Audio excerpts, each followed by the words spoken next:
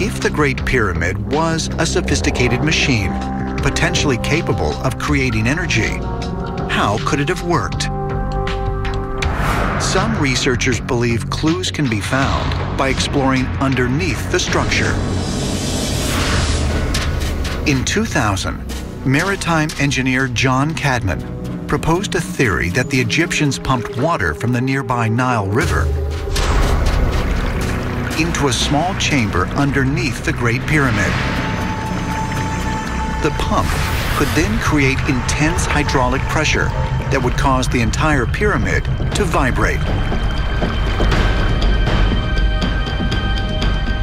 In the subterranean chamber, there is some evidence that shows that there had been water present in it, and that there's water erosion on the floor and then up in the fin area, and then also because it was a hydraulic pulse generator, so you have a rarefaction wave, it's extremely low pressure wave, which would have struck the ceiling, and the ceiling is actually chipped, and that would have been from the actual compression waves hitting the ceiling. That's very evident.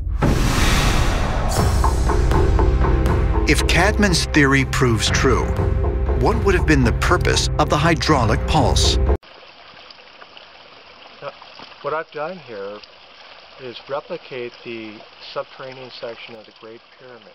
Now, underneath the Great Pyramid, there was a room that's 27 feet by 56 feet, and there was a shaft that went down to it. It's 330 feet long, so about the length of a football field, 4 foot square. And so what I did was replicate the shaft and the room and the water supply, which would have been the moat.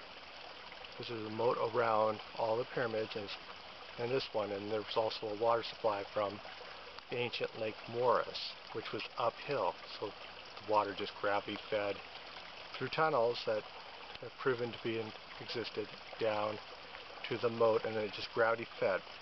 So now what I did, I have this shaft, which comes from the water supply, would be in the same height as the moat around the Great Pyramid, and I have it going down into this cement encasing here, which has the subchamber room, which has this assembly in it, which has input shaft and it has an output shaft. This is the output. It also has a line that drops down through the middle and then down to about 2,000 feet down to the Nile River, which was at a little bit lower elevation. It was in front of the Sphinx temple. And that was directly in front of the Sphinx. So this pipe here is the pipe which would have gone down to the single valve, wastegate valve that was in front of the Sphinx temple that went into the actual Nile itself. So this room is in here at this elevation, and it was just put in concrete because I had so many problems with the fiberglass models breaking. So I'm going to go start this up, and this is the same equivalent as down to the Nile.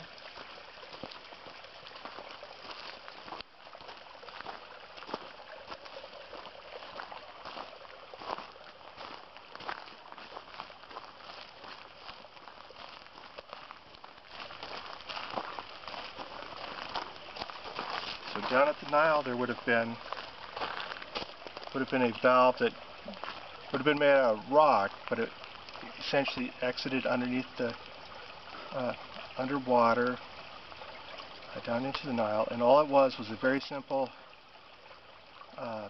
sliding valve, which when water went by it caused the valve to slam shut, and that creates a shock wave.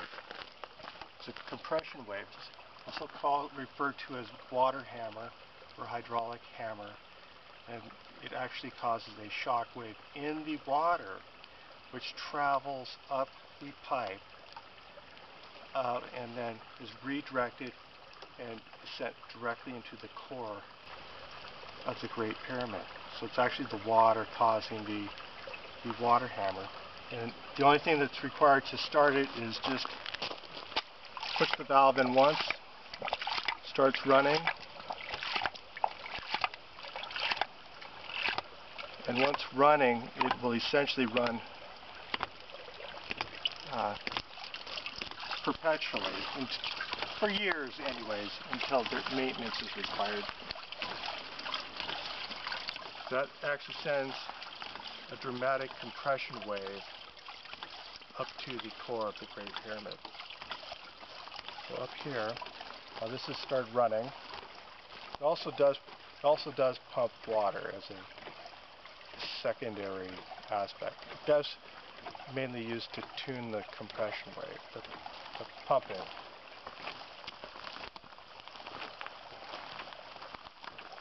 So up here,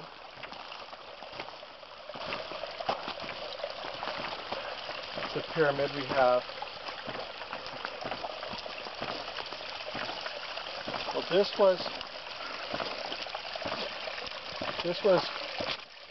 at the Great Pyramid was a room which is called the grotto and the well shaft.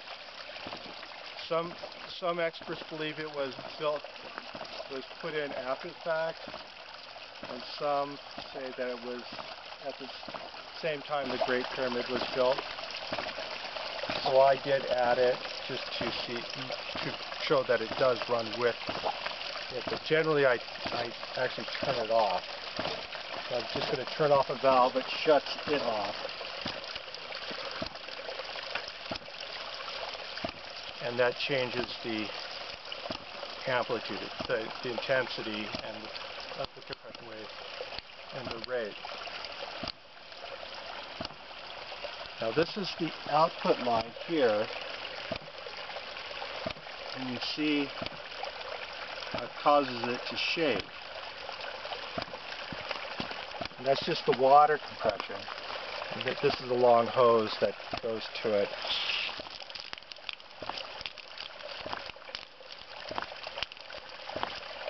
So this water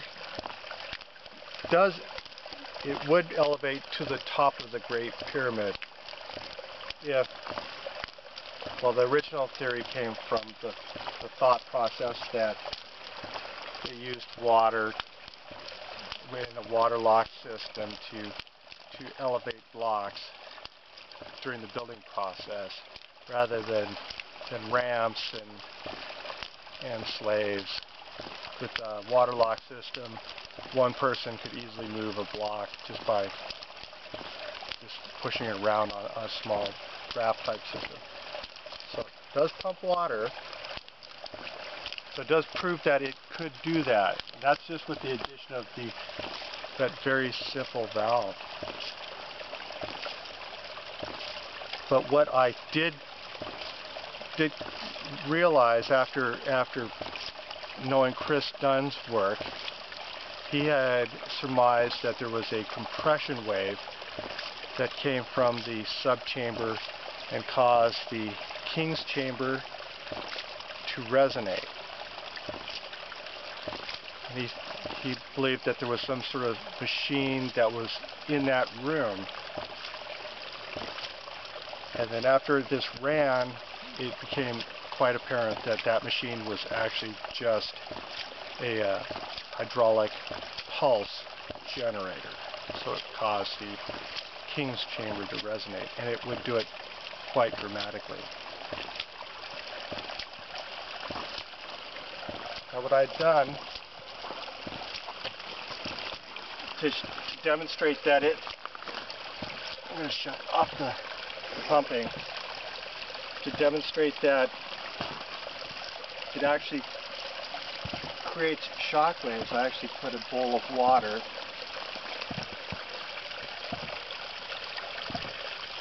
over the shock wave.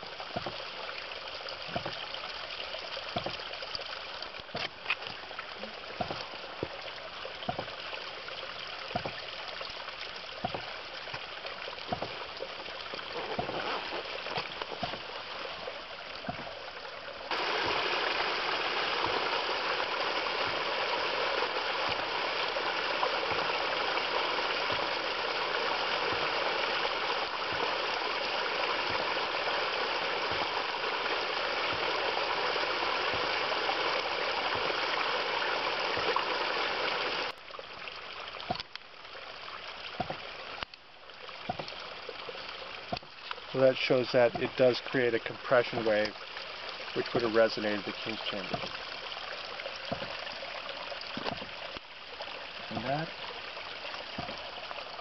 And the only other thing I'd like to show is actually how simple the valve is. I'm going to pull off the valve and show exactly how simple of a mechanism it was.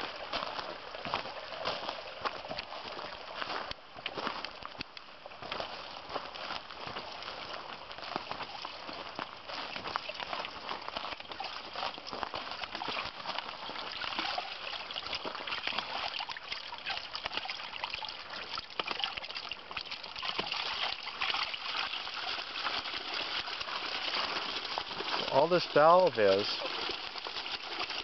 this is actually just a plunger valve. So when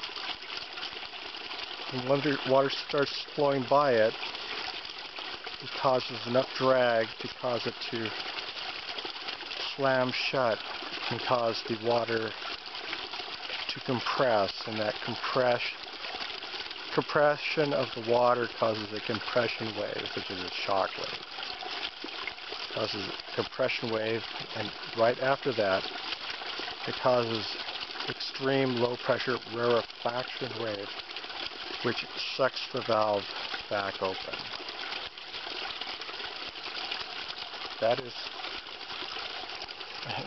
That's all there is to the Great Pyramid pulse generator.